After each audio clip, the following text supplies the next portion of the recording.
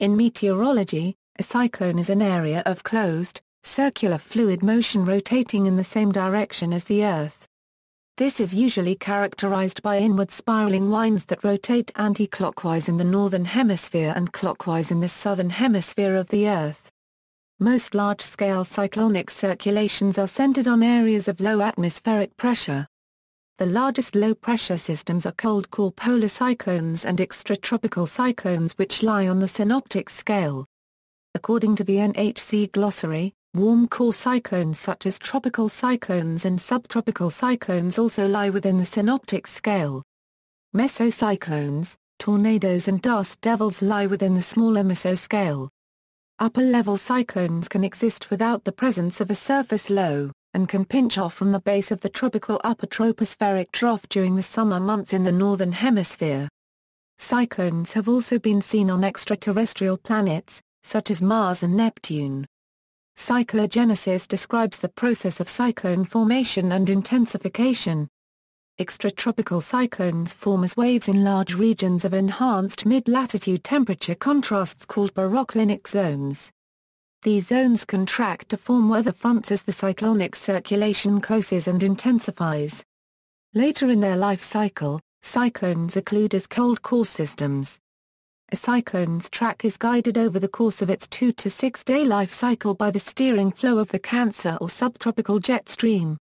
Weather fronts separate two masses of air of different densities and are associated with the most prominent meteorological phenomena. Air masses separated by a front may differ in temperature or humidity. Strong cold fronts typically feature narrow bands of thunderstorms and severe weather, and may on occasion be preceded by squall lines or dry lines. They form west of the circulation center and generally move from west to east. Warm fronts form east of the cyclone center and are usually preceded by stratiform precipitation and fog. They move polluted ahead of the cyclone path. Occluded fronts form late in the cyclone life cycle near the center of the cyclone and often wrap around the storm center. Tropical cyclogenesis describes the process of development of tropical cyclones. Tropical cyclones form due to latent heat driven by significant thunderstorm activity, and a warm core. Cyclones can transition between extratropical, subtropical, and tropical phases under the right conditions.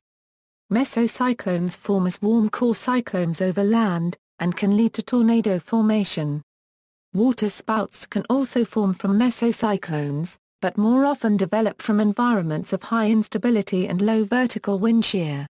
In the Atlantic Basin, a tropical cyclone is generally referred to as a hurricane, a cyclone in the Indian Ocean and parts of the Pacific, and a typhoon in the Northwest Pacific region. Structure: there are a number of structural characteristics common to all cyclones. A cyclone is a low-pressure area. A cyclone center is the area of lowest atmospheric pressure in the region. Near the center, the pressure gradient force and the force from the Coriolis effect must be in an approximate balance, or the cyclone would collapse on itself as a result of the difference in pressure. Because of the Coriolis effect, the wind flow around a large cyclone is counterclockwise in the Northern Hemisphere and clockwise in the Southern Hemisphere. Cyclonic circulation is sometimes referred to as contra-solemn. In the Northern Hemisphere, the fastest winds relative to the surface of the Earth therefore occur on the eastern side of a northward-moving cyclone and on the northern side of a westward-moving one. The opposite occurs in the Southern Hemisphere. Formation: cyclogenesis is the development or strengthening of cyclonic circulation in the atmosphere. Cyclogenesis is an umbrella term for several different processes, all of which result in the development of some sort of cyclone. It can occur at various scales, from the microscale to the synoptic scale. Extratropical cyclones form as waves along weather fronts before occluding later in their life cycle as cold core cyclones. Tropical cyclones form due to latent heat driven by significant thunderstorm activity, and a warm core. Mesocyclones form as warm core cyclones over land, and can lead to tornado formation. Water spouts can also form from mesocyclones, but more often develop from environments of high instability and low vertical wind shear.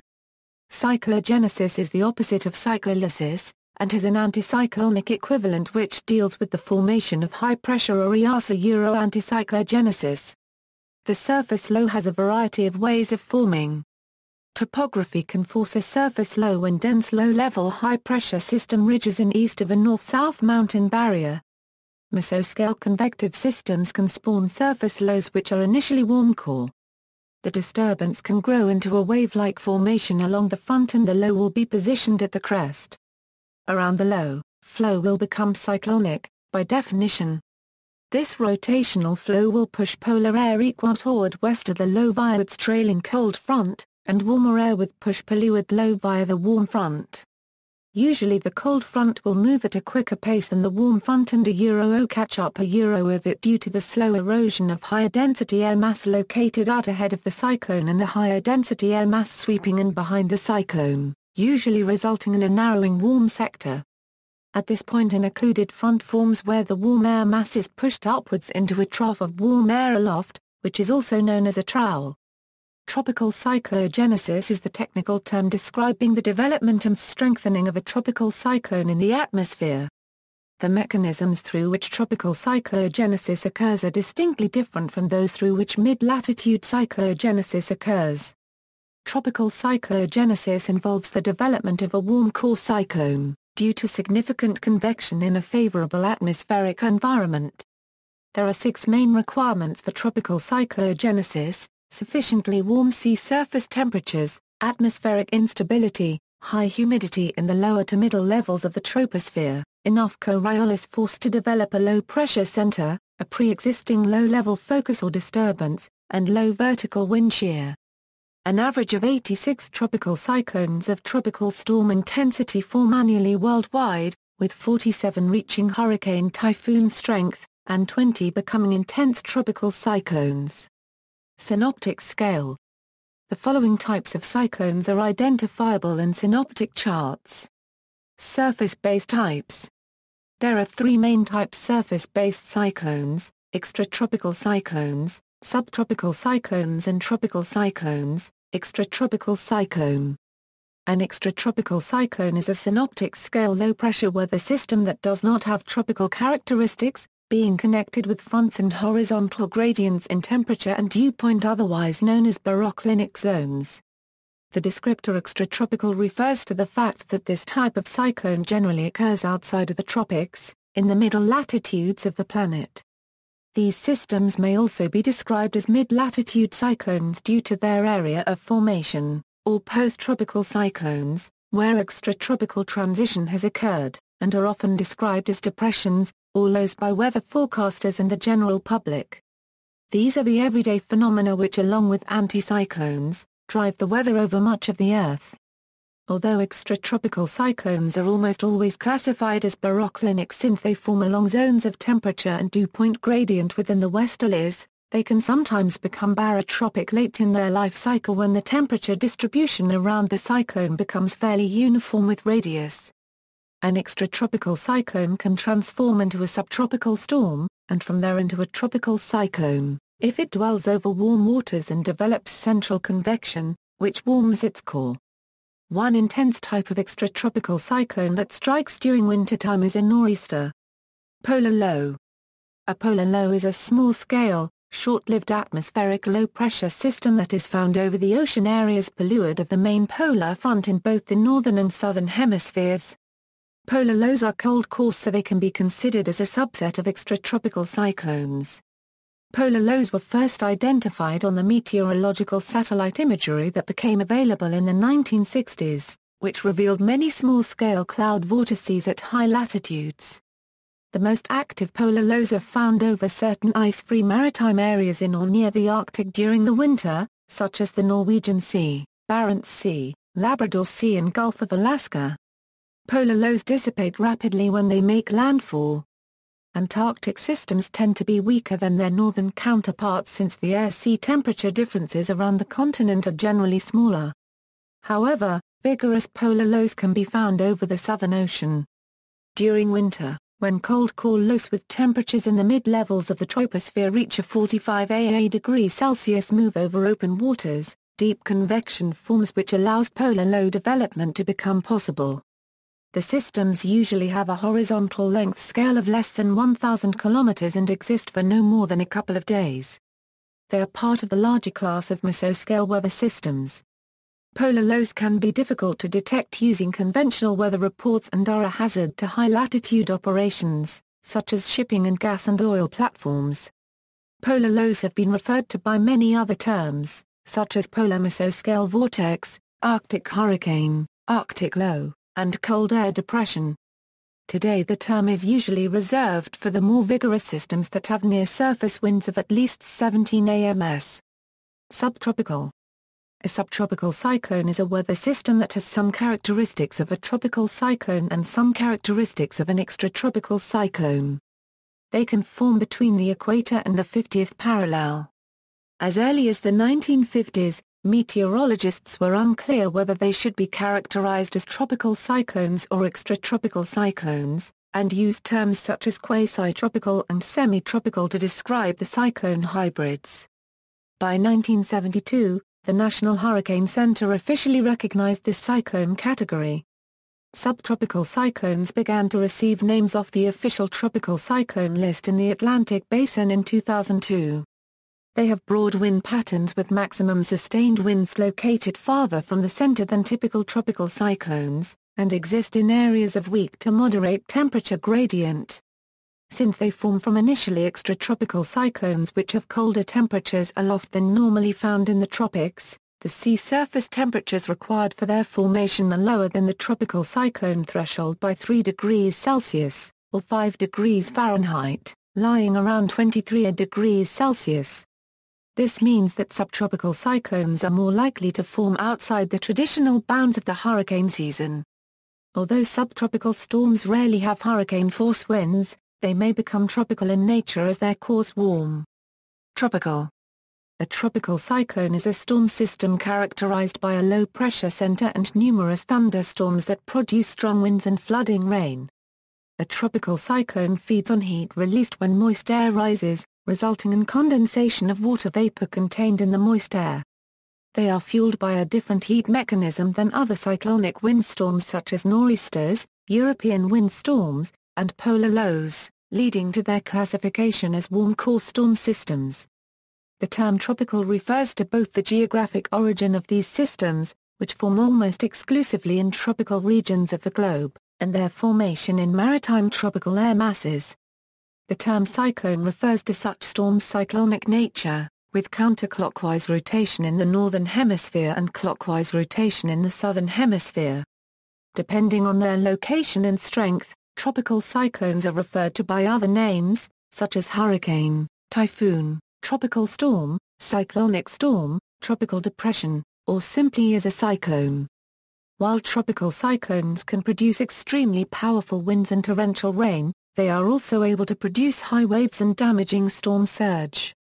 They develop over large bodies of warm water, and lose their strength if they move over land. This is the reason coastal regions can receive significant damage from a tropical cyclone, while inland regions are relatively safe from receiving strong winds. Heavy rains, however, can produce significant flooding inland, and storm surges can produce extensive coastal flooding up to 40 kilometers from the coastline.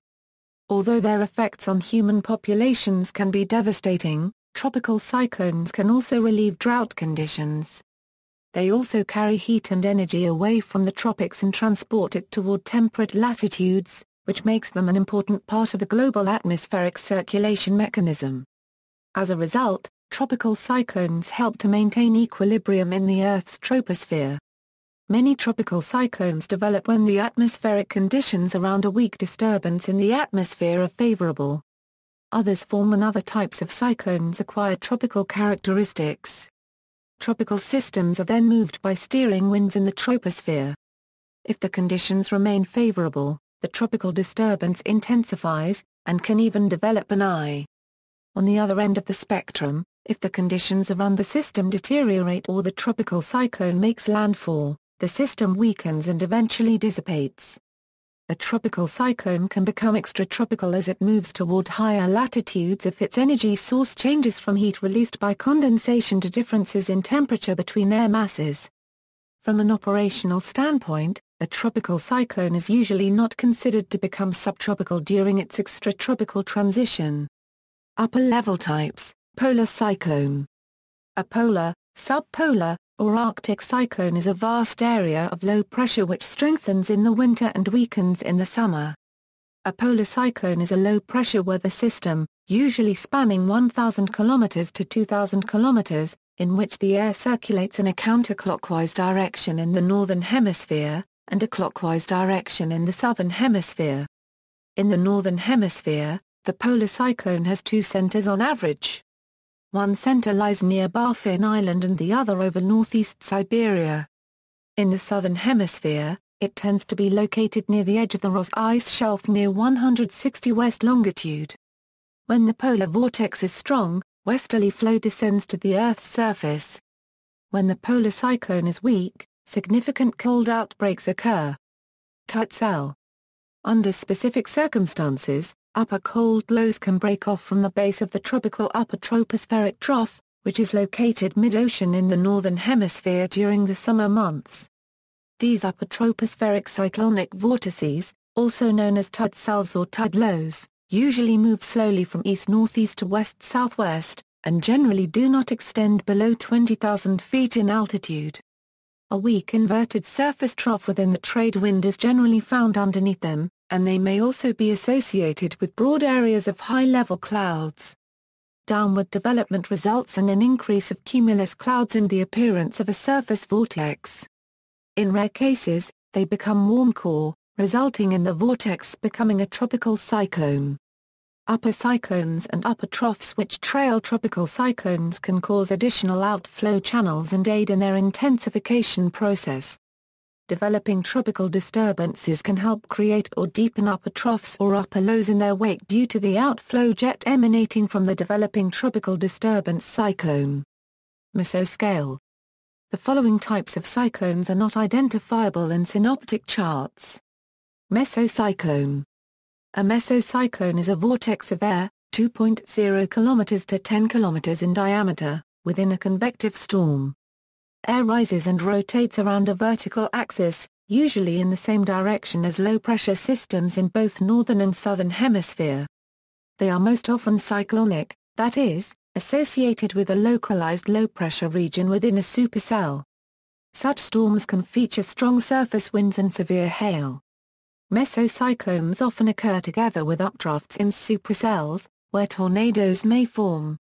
About 1,700 mesocyclones form annually across the United States, but only half produce tornadoes. Tornado. A tornado is a violently rotating column of air that is in contact with both the surface of the Earth and a cumulonimbus cloud or, in rare cases, the base of a cumulus cloud. They are often referred to as twisters or cyclones, although the word cyclone is used in meteorology, in a wider sense, to name any closed low-pressure circulation. Dust devil. A dust devil is a strong, well-formed, and relatively long-lived whirlwind, ranging from small to large. The primary vertical motion is upward. Dust devils are usually harmless, but can on rare occasions grow large enough to pose a threat to both people and property. Waterspout. A columnar vortex forming over water that is, in its most common form, a non-supercell tornado over water that is connected to a cumuliform cloud. While it is often weaker than most of its land counterparts, stronger versions spawned by mesocyclones do occur. Steam devil. A gentle vortex over calm water or wetland made visible by rising water vapor. Other planets, cyclones are not unique to Earth. Cyclonic storms are common on Jovian planets, such as the small dark spot on Neptune. Also known as the Wizard's Eye, it is about one-third the diameter of the Great Dark Spot. It received the name Wizard's Eye, because it looks like an eye. This appearance is caused by a white cloud in the middle of the Wizard's Eye. Mars has also exhibited cyclonic storms. Jovian storms like the Great Red Spot are usually mistakenly named as giant hurricanes or cyclonic storms. However, this is inaccurate, as the Great Red Spot is, in fact, the inverse phenomenon, an anticyclone. References. External links: Fundamental of Physical Geography, The mid-latitude cyclone Euro Dr. Michael Piederni, University of British Columbia, Okanagan, glossary definition, Cyclogenesis Euro The National Snow and Ice Data Center, glossary definition, Cyclolysis Euro The National Snow and Ice Data Center, weather facts, the Polar Lower Euro Weather Online UK, no FAQ, Cyclones clearly explained, Cyclone Video Archive, the MDAT International Disaster Database by the Center for Research on the Epidemiology of Disasters, Cyclone Rita.